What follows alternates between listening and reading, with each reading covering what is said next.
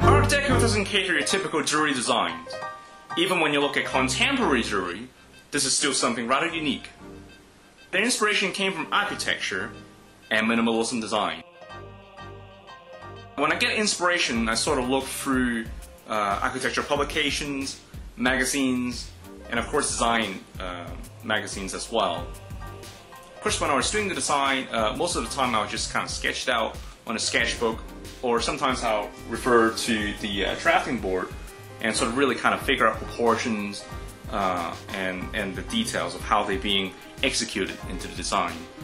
And of course, the third resort is to use computational design method, which I can actually model the objects in 3D spaces virtually, then apply texture and materials, and throw in some lighting. Then you can render it and really see how the jewelry is being presented at a certain mood or environment, and how that can reflect the ambience of a really specific design schemes.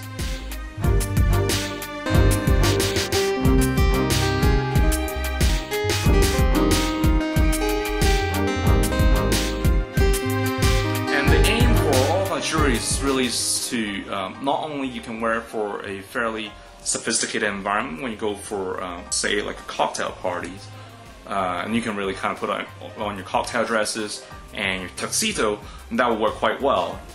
At the same time, we're trying to design something that people can wear on a day-to-day basis, something rather casual. You can just kind of go into an office environment, have a client meeting, and that won't be a really strong overstatement. All this design inspiration sort of came from a very famous quote said by a German architect, Mies van der Rohe, "Less is more." And with this idea, also staying true to the materials, arcDéco created a really minimal design language that is really suitable for everybody to wear.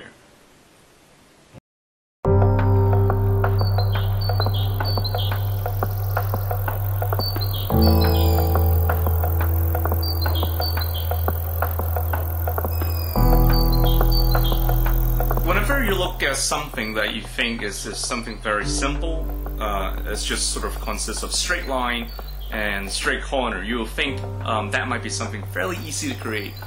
And actually that's not quite the truth. It's kind of like drawing a straight line without a ruler.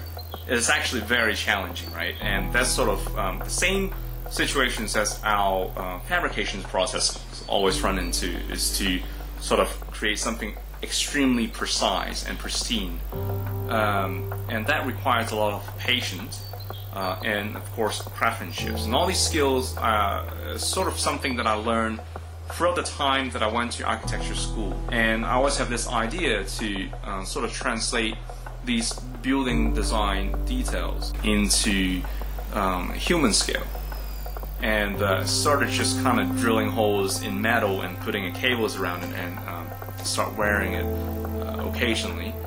And of course it became more complex as I learned more skills throughout my educational career.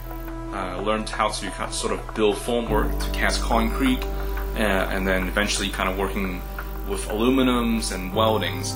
All sort of things just evolve this concepts of how complicated it's actually got in this really sort of simple objects that I'm creating.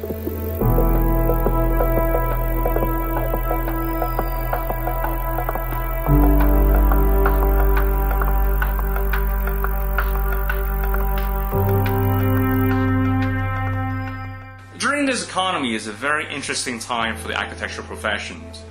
And back in school, everybody sort of talked about how we have to be extremely versatile to be successful in this graduating class. And by doing design nowadays, it's sort of an educating process to let the public know what the architecture profession is really doing. Of course, architects are dealing with much bigger objects, building, and things that I'm designing is at the very small scales. But this is sort of a reminder to everybody to know quality design is actually quite important to the society. And ultimately, I'm doing something that I really love, which is design.